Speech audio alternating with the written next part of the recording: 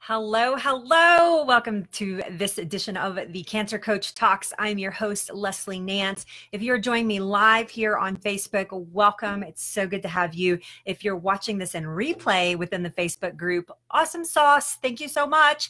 And if you're watching this on YouTube, welcome. Thank you so much for joining us for this edition of the Cancer Coach Talks. Let me introduce who I am. My name is Leslie Nance. I'm the founder of Any Stage Cancer Nutrition Protocol, certified holistic nutritionist, certified holistic cancer coach, and a certified plant-based chef as well, which feels like it has nothing to do with anything, but it has a lot to do with how I work with my clients. I'm also a 6-year cancer survivor.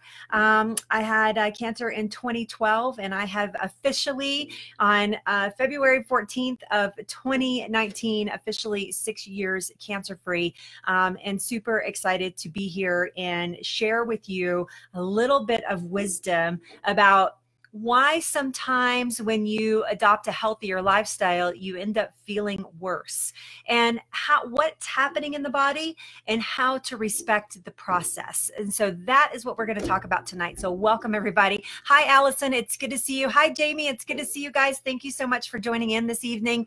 Always love, love, love being here with you guys. So I do these talks on Tuesdays and Thursday nights. They're in a group called Real Answers About Your Cancer. So it's on Facebook. So if you're watching this on YouTube right now, head on over to Facebook if you're a member there and check out Real Answers About Your Cancer. And our admins will give your profile a quick look and let you into the group. So yes, so what we're going to talk about tonight does not just apply to cancer nutrition. It applies to, thank you guys so much for the hearts and the likes. I appreciate that. Hello, hello. Hi, Leanne. You're so funny, Eugene. Hi, Leanne and Eugene. It's good to have you here. Hi, Marcy. Thank you so much for joining in this evening. You guys are fast getting in here tonight. So hello, hello. High quality nutrition, quite frankly, might make you feel like poop, especially if you're coming from a more conventional sad diet, right? Hi, Lisa. It's good to see you. Especially if you're coming from a more like standard American diet, it can really make you feel lousy. And it gets so frustrating when you've done all this work and you've adopted all these healthy lifestyles, and then you get knocked down with like diarrhea, like some weird sporadic diarrhea, or you get a rash, or you get a breakout somewhere, or you get a cold, and you're thinking, what? I am not supposed to be experiencing this because I'm eating really well. And so tonight I want to describe what happens in the body. I get this question a lot. It's a huge concern with a lot of my clients that I work with, because I'm taking them from a standard American diet prior to cancer into a healthy, whole food, plant-based diet, and that can cause some reactions in the body. And so we're going to talk about that tonight, and why that is. Okay, so let's just start in. Here's the dealio. When you start eating healthier foods and you stop eating lower grade foods, your body, it's going to spur a reaction in your body. And all the things that those lower grade foods has given you, all the toxins that you have gotten, everything that is that comes with that, has to find a pathway out. And so that pathway, once we introduce healthier foods to the diet, that pathway can actually be quite uncomfortable. So what I'd like to know, has anybody ever experienced this? So I'm going to type in right now, heck yes. Hi, Dee, it's good to see you. Thank you so much for being here. Heck yes, I've experienced this. So I'll just tell you a little story. So the first year that I was coming off of I wasn't like like fast food girl. I was processed food girl. So we actually cooked a lot at home, but I used a lot of pre-packaged things, you know. So if I made spaghetti, for instance, you know, I would use cruddy noodles, first of all, spaghetti. And then I would just buy the pre-sauce. Like I would just get a sauce that was already made. And then I would just buy the powdery Parmesan cheese, right? D is like, heck yes, right? So I would buy the powdery Parmesan cheese. And that's what we'd eat. We wouldn't eat a salad with it. We would eat, you know, crappy French bread with it. And so that's the kind of food that we ate. We ate a lot of processed, so like hamburger helper and tuna helper and, you know, what is that stuff that you put on chicken? What is it called?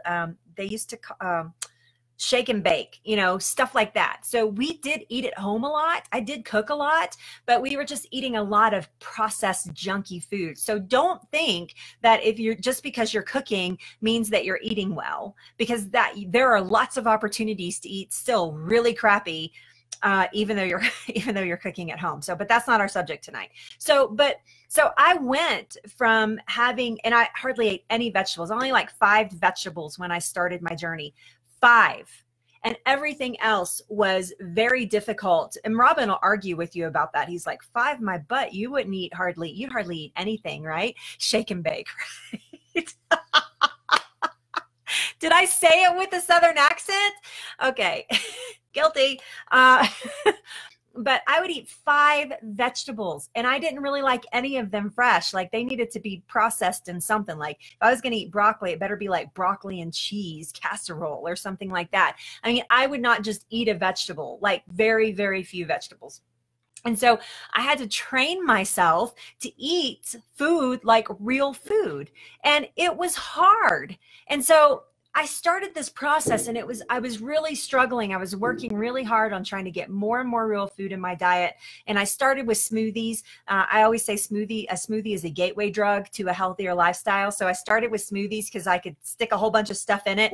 And actually a couple of my first smoothies like made me gag. They were just so gross. And I was like, ugh. I mean, I just could barely get them down. And so I struggled so much, and I was working so hard to be different and to make changes.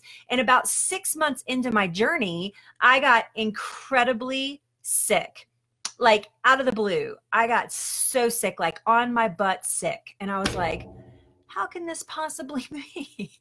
I am eating so well. How could I possibly have gotten a virus or whatever is going on with my body? And I was nauseous, and I would wake up in the middle of the night, and I would wake Robin up, and I was like, I'm one of those like sissy pants when it comes to vomiting, like that. I am not good with that. And so I would wake him up, and I would be like, I feel like I'm going to vomit. And he's like, well, honey, I don't know what to tell you. My belly would get really distended.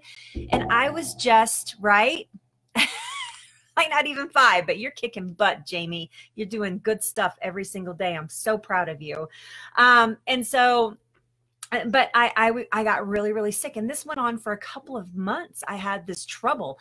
I was just like, and I was bloated, and my face was swollen, and I just did not feel well. And I was like, I had been like the first 6 months, I was like a pooping machine.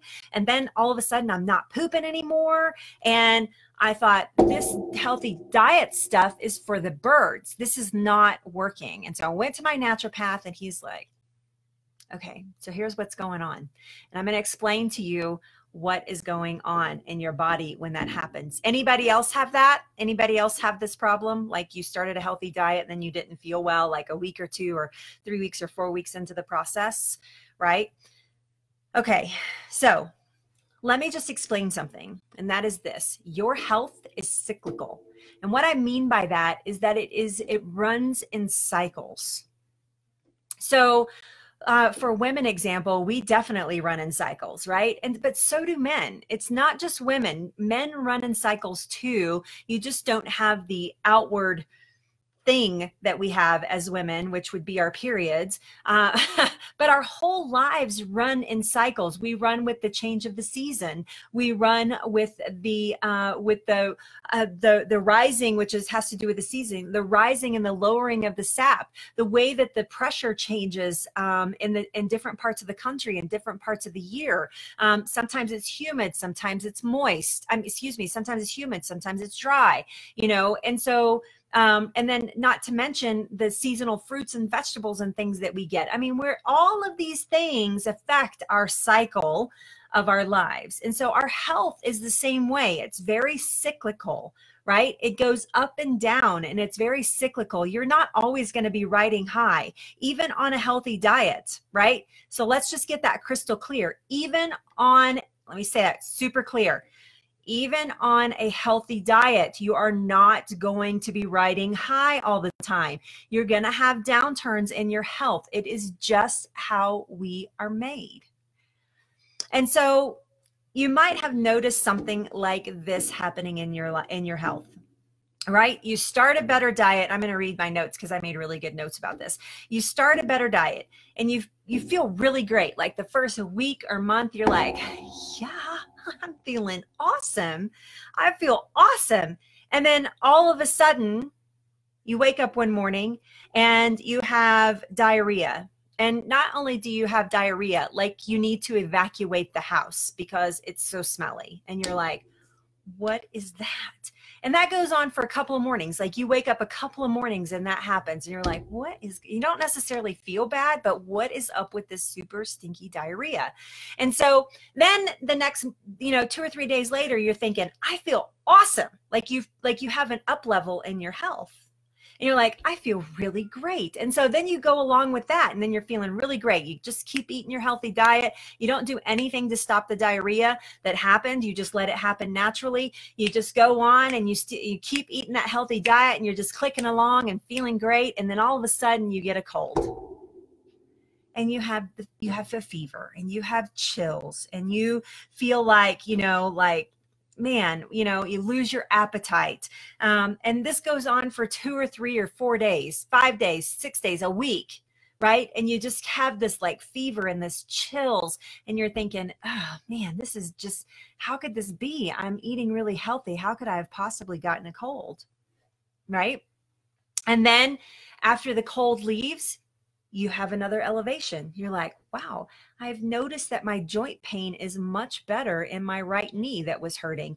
That's really weird, right? So you have like an elevation in your health. And for some of you, it might be, holy cow, I just had scans and my cancer is like, it's shrinking. It's so much better. And so then you go along on that elevation for a while, you're singing, everything's good. And then all of a sudden you get this funky rash and it's like broke out on your butt cheek. And you're like, what is that? Where did that come from? And then once that is gone, you have another elevation. And then all of a sudden, like maybe you were struggling with acne or something like that, or psoriasis or whatever, some eczema, some sort of skin condition. And all of a sudden it's better. And you're like, what's going on?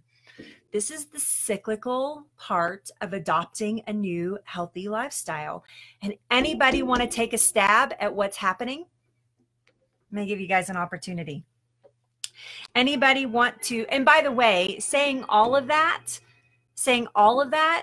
meaning that if you had a cold or you had diarrhea or you had a rash, that you did not use anything to stop it. You let it progress. You let it take its toll before you tried to do any type of medical intervention with it. Anybody?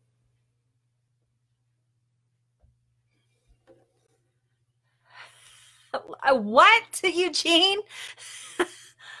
Lots of sweatpants and laundry. Asparagus diarrhea? Is that like stinky? Is that what you mean? So Lorraine's saying hers was complete opposite. Haven't had a single problem changing to a healthier plant-based diet. Lots of fish, organic meat. Blah, blah, blah. Okay. Limiting bread corn also has helped tremendously. I feel like a new person, right? That's amazing. It's amazing. But don't be surprised if something creeps up. It's been 3 months. So don't be surprised if something creeps up, because that's what happens. You go along for months and it's like, yeah, this is awesome. I feel like amazing. And then all of a sudden something hits you and it really is discouraging. It's like, I don't wish that on you, Lorraine. I'm praying that you have like perfect health throughout this whole process. but it happens. I see it all the time. A lot of times I see people coming to me and they're like, I'm really bloated. Like I'm eating healthier and my stomach feels really, really bloated and I feel really gassy. Those are all linked to what we're going to talk about, right? Had a rash or getting healthier. I know, but it's true. It's true. And there's a reason. There's a reason behind this. Yeah. Don't wish that on your body. It's changing because you're not eating junk food. What's happening actually is that you are eliminating toxins out of the body.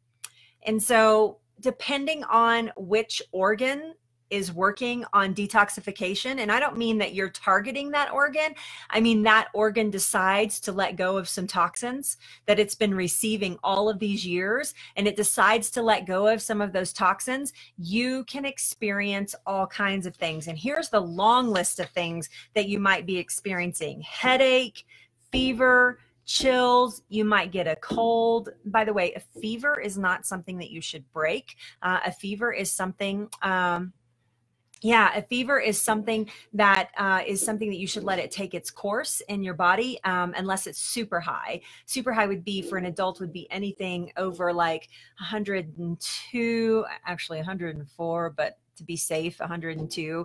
But you should let it take its course because your body is trying to fight something off, and that's its natural defense mechanism. So in my opinion, personally, I never break a fever when I have one. And so, but your body is trying to detoxify something out. And so it manifests in all these different things: headache, fever, a cold, chills. You might have a skin breakout. You might even have a rash, sluggish bowels, or occasional diarrhea, one or the other. You might feel tired or restless or weak even. You might have joint or muscle pain. You might experience the mindset issues of not having any motivation or clarity.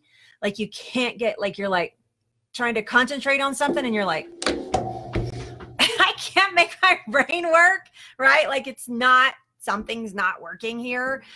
You might experience nervousness. Again, in the mindset, you might experience nervousness or irritability. You might have overwhelming, we call them overwhelming icky thoughts in our house. It's from a movie, Clueless. She said, I had an overwhelming feeling of ickiness. And so you might have an overwhelming feeling of ickiness and that you can't put your finger on. You don't know why it's there.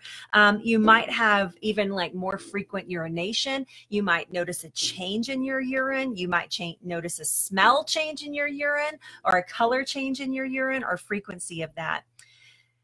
Believe it or not, right? I got you there. I got you. Believe it or not, this is part of the cure. This is your body cleaning house. This is your body cleaning house. And it's an amazing process. And you should be grateful when it happens, because I know it's hard because you don't feel well, but this is your body saying, this stuff does not belong here. And it's got a big old broom and it's like sweeping it out, sweeping it out. And maybe it manifests itself in your lymphatic system and you feel really sluggish and tired and weak. And maybe you have some joint pain from that. Or maybe your liver is detoxifying and it manifests itself in a rash on your abdomen. Maybe it is like heavy metals that you're detoxing out of your body and it gives you a really bad headache. All of these manifestations are your body cleansing itself. A fever. I have a lot of people about their third or fourth weekend, they will spike a fever and they're like, what? I think I have the flu or something. I'm like, do you have a cough? No. Do you have any other symptoms of the flu? Nope. It's your body detoxing. It's your body detoxing, and that's what it's supposed to do. It's supposed to do these things. Random diarrhea, random constipation. It is your body trying to get rid of something. Every single one of you is designed to heal. Listen to me. Listen to me. Every single one of you, your body is designed to heal. I want you to think about your simple healing mechanisms that you have, the ones that manifest, that you can see happen on the spot. If you cut yourself, what happens? Right? If you cut yourself, if you break the skin, you're probably going to bleed, right? And then within a few minutes, you're gonna start clotting. You're going to start having blood clotting happening in that area. And it's your body sending special red blood cells to the area going, hey, we have a problem. And then it sends white blood cells because it's like, oh, let's make sure that no bacteria got in there. We don't want any bacteria getting in there. And then what happens? You form a scab. And then in about a week, the scab falls off and bingo, your skin is totally closed up from the puncture. You are designed to heal, and that does not stop with our skin. It is all over you, from the top of your head to the bottom of your feet. Your immune system is constantly scanning, is constantly looking for malfunctions. Cancer is a malfunction in your body. Your body is constantly looking for that. And when we adopt a healthier lifestyle, when we change our relationship with how we treat our bodies, then we make that scanning system way more powerful. It's like having, remember, you used to have, I have a Mac, so I don't have it anymore, but in my PC, I used to have virus scanning software, right? That scanned my computer all the time to make sure that there were no viruses. And every once in a while I would get a notification and it would pop up and say, hey, you have a virus, blah, blah, blah. Would you like us to fix it? Yes, please. Please fix that. Right? Your body is the same way, and it manifests that notification in a fever or in diarrhea or in rashes or headaches or bloating or whatever it is. It's manifesting that we have a problem. And I need to fix it. Would you like me to fix it? Yes. Right? Yes. Okay. Everybody with me so far? Your body is designed to heal. Here's something about our Western society that I think is, it's not unique to us, but a little bit. It's a little bit unique to us. I mean, I've traveled the world. I've experienced a lot of different cultures. And we are super fast to, anytime we are in discomfort of any kind, I'm not just talking about like being sick. I'm talking about it's cold in here. It's hot in here. It's this, it's, you know, this seat's not comfortable. This is, you know, we are very spoiled to wanting to fix that immediately. Modern humans do not, in the Western culture specifically, I'm not just talking about America, I'm just talking about Western civilization. We are very prompt to fix things that make us feel uncomfortable. And this gives double Dutch double for sickness. If we get a cold, we go right to Walgreens and walk down the cold aisle and look at bottles that show our symptoms and, okay, this is going to help me. This is what I'm going to take because I don't want this cold anymore. We take flu vaccines so that we won't get the flu because it's inconvenient. We take, you know, we do all of this crazy like stuff to try to prevent ourselves from being uncomfortable. But sometimes when your body is uncomfortable, it is going through a process. And if you stop that process, if you stop diarrhea, then you are stopping the process of toxins leaving your body. And I talk to people that are going through active chemotherapy about this a lot. That one of the chronic complaints is that I have diarrhea. And I'm like, okay, so either that or constipation. And there's, trust me, one is not better than the other. They're both miserable.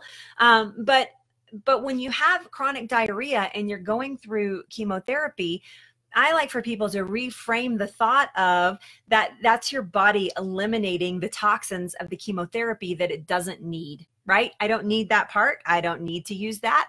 I don't need to have that.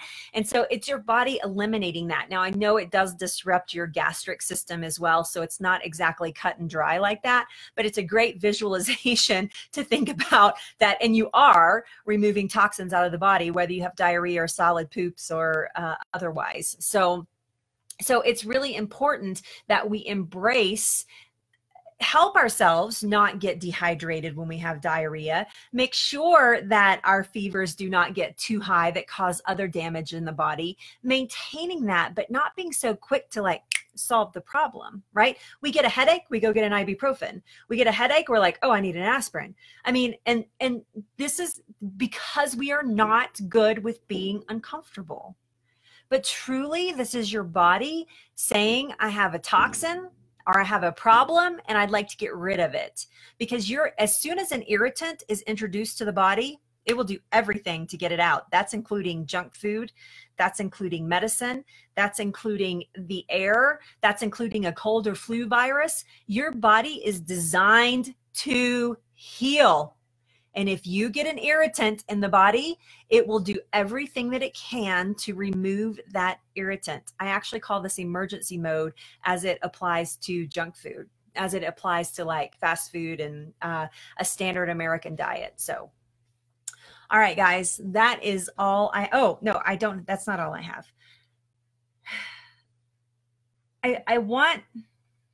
I want you to, if you're experiencing any of these things, and I see a lot of you are saying that you're not, I know that there are a lot of people that do experience these things. If you're experiencing any of this, I want you to be super patient with yourself. When you don't feel well, rest. The more you rest, the better you will feel, the less the symptoms will be. So don't try to be tough and like push through, right? I want you to be conscious of taking care of your body. Make sure that you're staying hydrated. Make sure that you are that you're not letting things get out of control, but also respecting the processes of the detoxification that is happening in the body. The other thing is that I'm going to tie into that is that last week somebody asked about, and I can't remember who it was, I'm sorry to say, someone asked about sleep. And is sleep important for my cancer journey? And I am going to answer that question on Thursday night. So please make a point, mark your calendar, make sure the notifications for this group are turned on so that you can see that the chat that I'm going to have about sleep. I have some definite opinions about sleep and some things that I can give you to help you achieve better sleep. We're going to talk about like blue light. We're going to talk about disruptions during sleep. We're going to talk about all kinds of things, and I'll tell you about my own personal sleep habits and my rituals that I go through before bed, and we're going to discuss all of that. So make sure you join me on Thursday night at 6 p.m. Mountain Time, and we'll discuss all of that. So I just have a quick minute before I leave. I've got like 2 minutes. Does anybody want to, does anybody have any questions about anything that we've discussed here or otherwise? If this is something that you, if you're listening to this, whether you're live here or in replay or on YouTube, and I'll wait for some questions over here.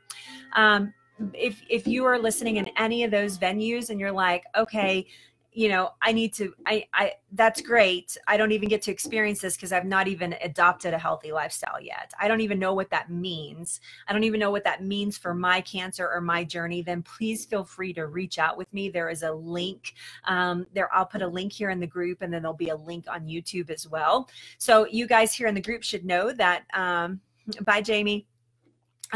You guys should know here that we do have a YouTube channel where you could share out some of these videos. If you know someone that is struggling with cancer and can use this information, you think, wow, so-and-so needs to hear this, then we do put these videos out on YouTube. So yeah, so go check that out.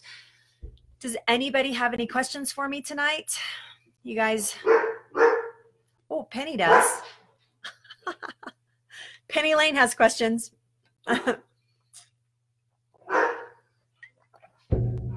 Are we good? Lorraine is saying, yes, I need help. I will, I'll put a link here. I'll just type it in right now, Lorraine, so you can have that. You can just book a call. It's completely free to book a call. And we can talk about what exactly you need help with. Sorry, guys. I don't know what she's barking at. She's got a big bark, though, doesn't she? Hey, Penny Lane. Penny, come here. Penny Lane, come here. Oh, my goodness. Penny. Come here.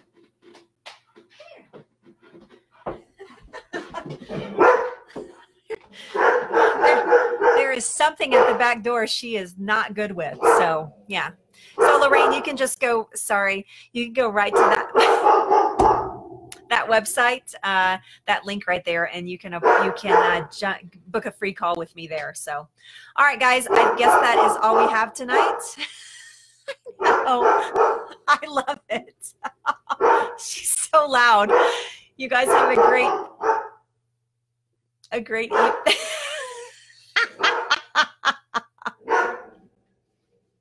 Hold on. I don't know what's going on.